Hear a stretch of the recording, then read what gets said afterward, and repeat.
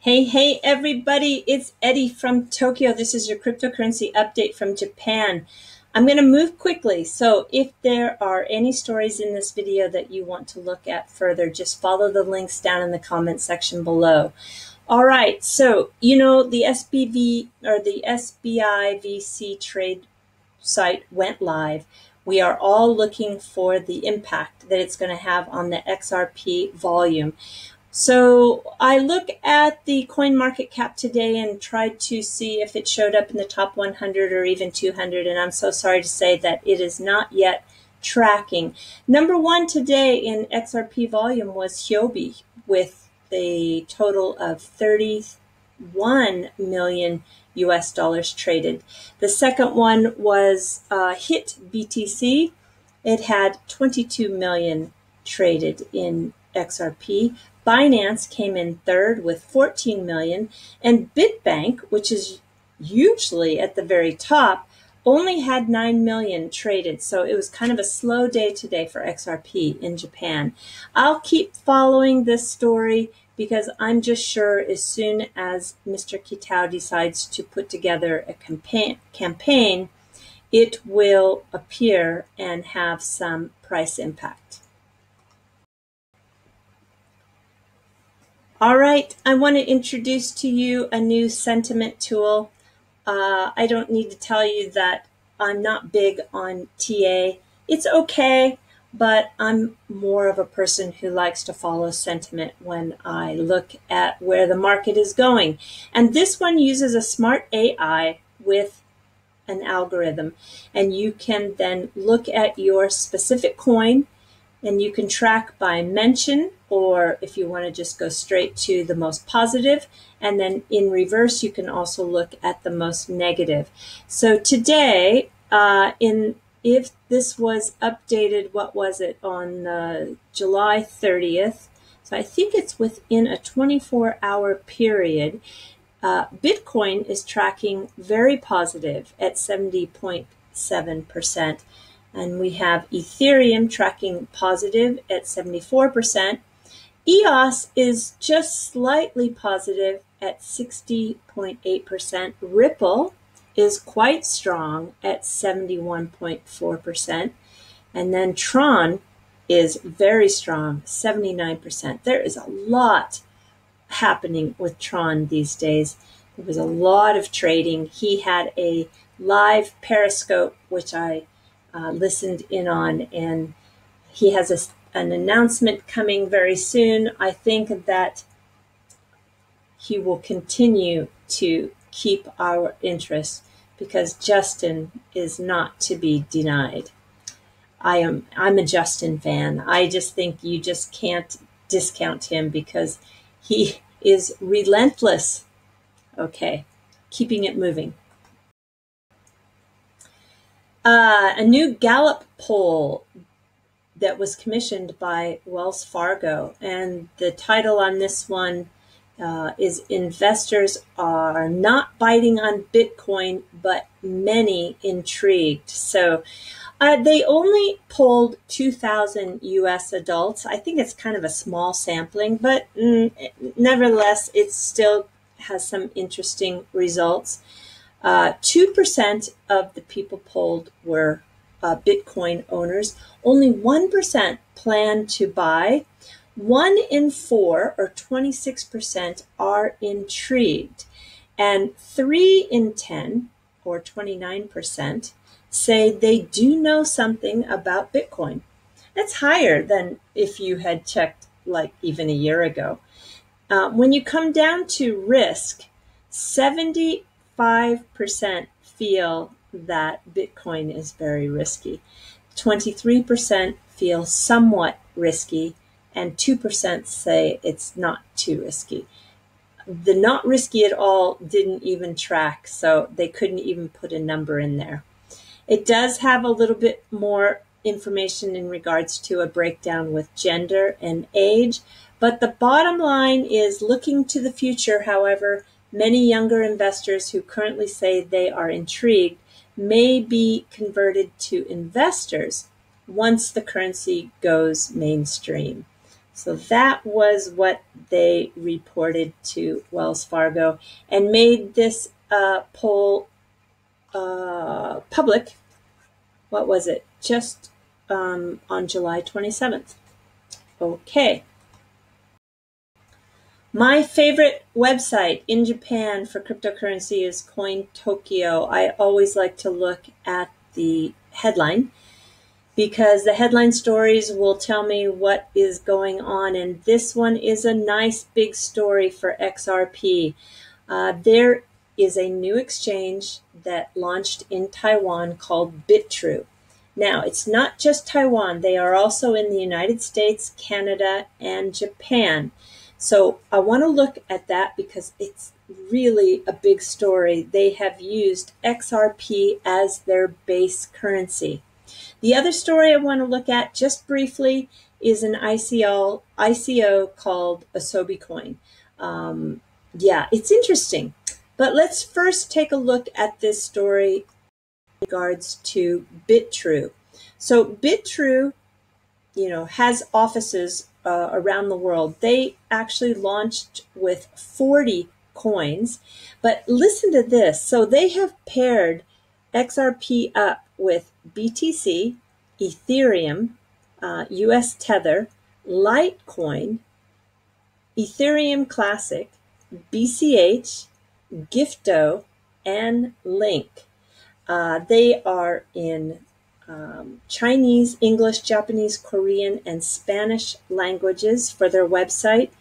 But the most important thing is that Ripple has been chosen as their base currency. So I think this is going to be a really big winner for the entire XRP community, as well as the future investors in that coin. They do have very good trading fees. They're very secure, have great security, and they give away $10,000 daily in a lottery. Yeah, 4 people win $500, 10 people win $300, and another 10 people win $200. So it is part of their campaign to bring traders over to their website. All right, AsobiCoin. This coin was all over media for a long time. They are in a stage 2 of their total sales. I just hadn't looked at them very closely before, but I did find that, wow, I think this is an interesting project.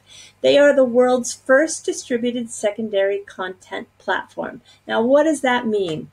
Well, I am just sure if you go to your phone or your computer, you have downloaded some sort of game or ebook or music or software or app that you paid for but you don't use anymore. Well, this is the marketplace that you can sell that digital content.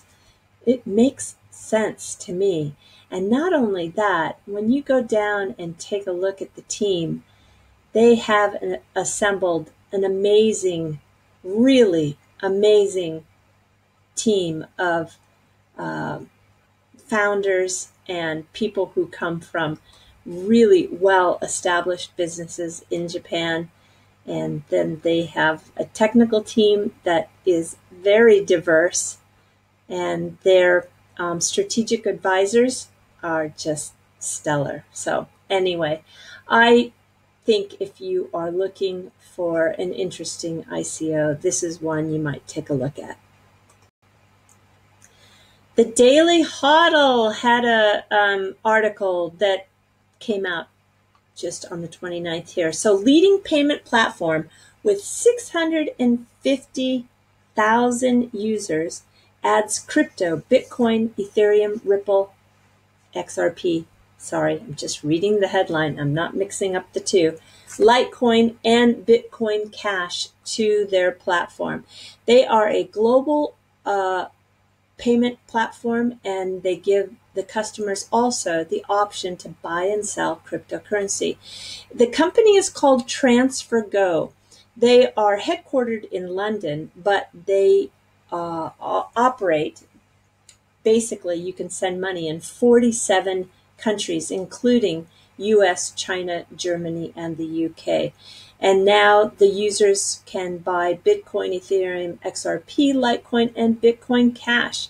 And this founder has a podcast on Bloomberg, which I'll put in the comment section. It's just 4 minutes long, but it really gives you a really good indication as to how much penetration this little company has been able to do. They were founded in 2012. They say they have over 1,000 new customers signing up every day. They did 1 million transfers last year. TransferGo is also a member of RippleNet. So, RippleNet is the global network of banks and payment providers that are using the Interledger protocol to send cross-border payments. I think this is really a great addition for all of the coins that they added. So here is the podcast that I talked about. It's a Bloomberg podcast that was put together on the 27th of this month. And the episode is just 4 minutes long. I think it's worth a listen to if you are interested in this story.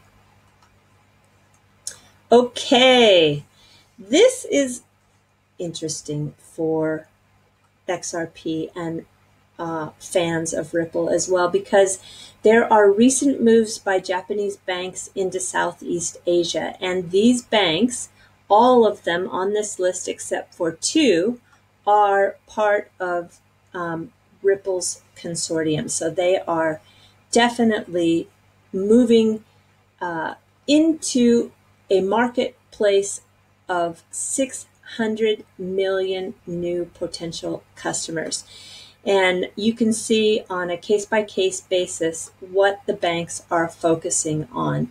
But if you look at the Ripple website, you will see that all of these except for 2 are part of that Ripple network. So this is a good thing for XRP. All right.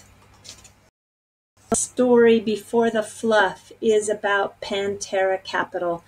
They had just, an unbelievable 10,000% gains with their cryptocurrency investment the last 5 years, but they are calling for a higher Bitcoin. Now, there are a lot of people out there making some crazy predictions in the Bitcoin price, but Pantera is one I listen to. They made the prediction back in 2012 when the price of Bitcoin was only $104. They predicted that at that time, when it was just a 1.4 billion market capitalization, that it would hit $5,000. Well, it has definitely exceeded the $5,000 mark. And now they are predicting that by the end of 2018, we're going to see a $21,000 Bitcoin. And by the end of 2019, we're going to see a $67,000 Bitcoin. I, take many of those predictions, like I said, with a grain of salt, but with Pantera, I stand up and I listen. Okay, let's get into a fluff story from Japan about predictions. This is called omikuji. Omikuji is a fortune. And these fortunes can be pulled at shrines or temples in Japan. They are kind of fun. They're done at the beginning of the year. And when you do pull your fortune, it is intended to be your fortune for the next 12 months. Here is a young traveler who documented her experience pulling a omikuji, and she put up some good pictures. So there is a stick that sits, many sticks that sit inside this cylinder, and you turn the cylinder to mix the sticks and then shake out one of those sticks that come out of this hole here at the end. And when you pull the stick out, it has a number that corresponds to a drawer. And you can see all of the drawers here. Each one of those drawers has a different fortune. And you then pull that piece of paper out, and you can find out if your fortune is really good, like a daikichi, or if it is maybe not so good and has bad luck. If it has bad luck, don't worry. You then fold it and put it on a wire that's just usually next to those drawers, and that sends that bad luck off into the skies, and you don't have to keep it. If you pull a good fortune, you can keep your paper, but don't feel bad, because if you have a bad one, just tie it onto the wire and try again. So that is the omikuji fortune telling stick here in Japan. When you come and visit a shrine or a temple, be sure to do it. It only costs you like a 100 yen coin, which is about $1, and you can have some fun with it. All right, everybody, that's all I have for you today. I hope you have a wonderful day, evening, and afternoon. I'll see you very soon. Sayonara for now. Bye-bye.